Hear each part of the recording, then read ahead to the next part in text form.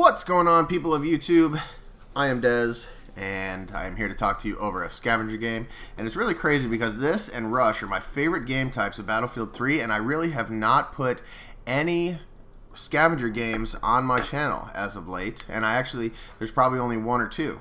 And there's a couple clips from them in Full Control Episode 1, which I'll put in the description below. You can check that out. But other than that, I really haven't showcased this, and this is actually one of my most favorite game types. And if you hear rustling and rattling in the background, I have a 4-month-old puppy who doesn't care if I'm doing a commentary or not.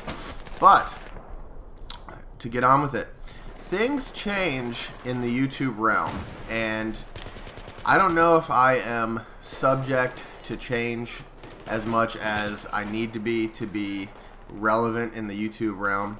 And, I'm just going to throw it out there when I say, Trials and the Terror and Tourist Town or whatever the hell it's called, and, Prop Hunt. Those games all look so stupid to me.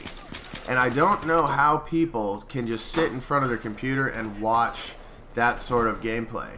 And granted, I understand that the individuals playing that are playing it with another group of individuals, and you're supposed to be taking on the personality of them more so than the gameplay it's behind.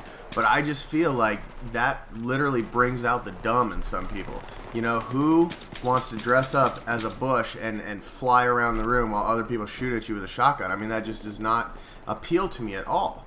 But at the same time, sitting here talking over this commentary doesn't appeal at all anymore either.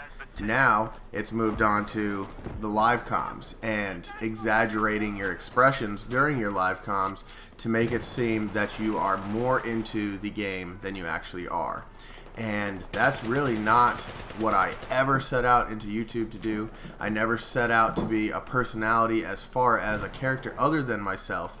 I wanted to, shoot the shit with you with real situations that go on in my life as a person that doesn't treat YouTube as their primary source of income, because I think when you start doing that, when you start treating YouTube and, gaming as a job, you step away from the fun aspect of it and you start letting it consume you based on what is relevant in the community.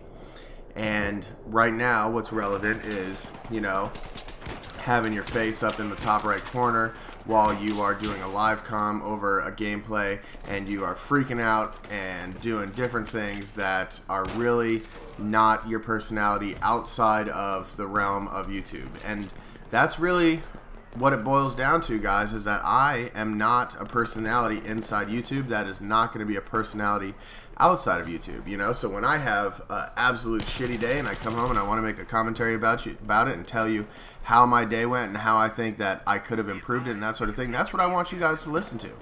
I don't want to, commentate live over gameplay like this right here and tell you my thoughts, how I'm playing, when I'm playing, what I decided, and when I decided to switch out my pistol right here and shoot this guy because I thought it was the better decision. Because I assume already that you know that the decisions that I make when I make them in a game that come out in my favor are calculated based on what I think is going to be appropriate at that time. I've seen countless YouTubers, and it's crazy because I see YouTubers now with like 80 to 100,000 subscribers, and they're getting 4,000 views a video. They're getting 4,000 views on a video that they work really hard on, and they're getting 4,000 views on a video that they, spend 5 minutes, slap it together, and then that's the video. And don't mind my sniping here. I'm not really good with the ACOG scope in this game, and I just felt like chilling out here up on top of this roof. Or actually up inside this building. And when you're playing Conquest or there's a three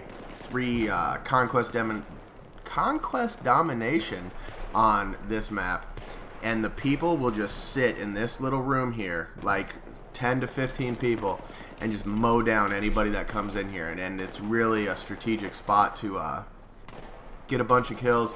It's a strategic spot to keep the enemy at bay in one area, but it gets old after a little bit, and I end up getting down, and you can parachute out of here, so that's really good too.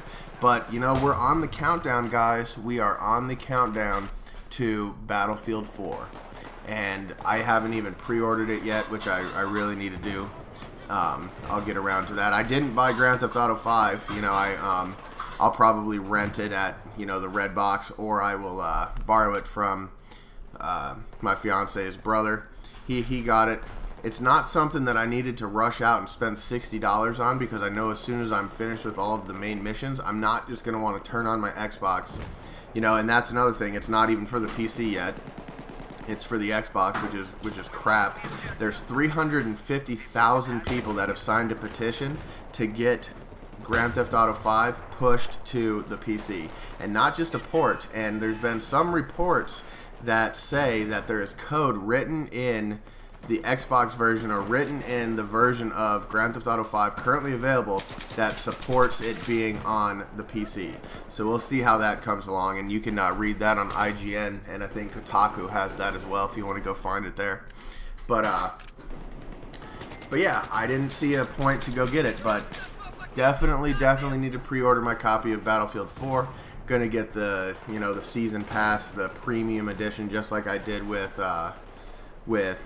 this Battlefield 3. And you know what, I might even just get the game first and then wait until there's a sale on, you know, Battlefield 3 or Battlefield 4 premium and get it then, you know, because I'm gonna have a lot to do when the game comes out right away. You know, we've got the pre-order missions that we'll be able to do. I haven't even played the single player campaign of Battlefield 3, which I really should do. It would probably teach me how to fly a helicopter and an airplane better, but I haven't gotten around to it. I probably won't either. I've never really been into playing first-person shooter campaigns, except for the PlayStation 1 and PlayStation 2 Medal of Honor series. Absolutely amazing series, and I hear that Warfighter also has an amazing campaign, but I haven't played that either. Nor have I played Medal of Honor 2010 single player, but I would like to. I mean, I have Dead Space 3, haven't played it.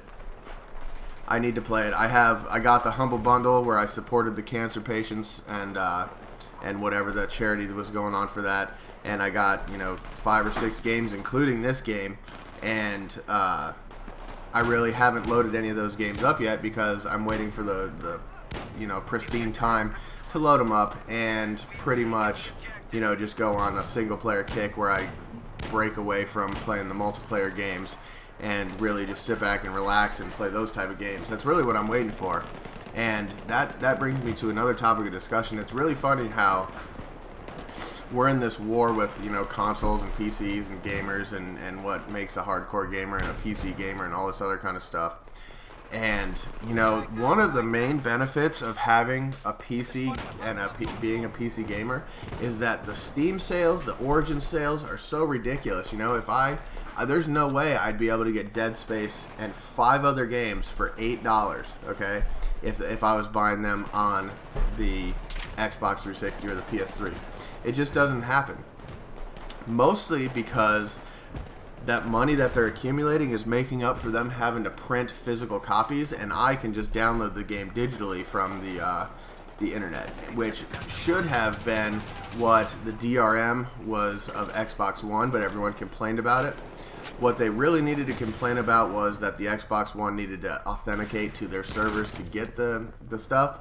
However, having DRM would have saved a lot of money as opposed to physical discs. And sooner or later, guys, console gamers will have to go to go to digital download and digital disc. It's just inevitable. You know, it costs money to print the labels. It costs money to print up the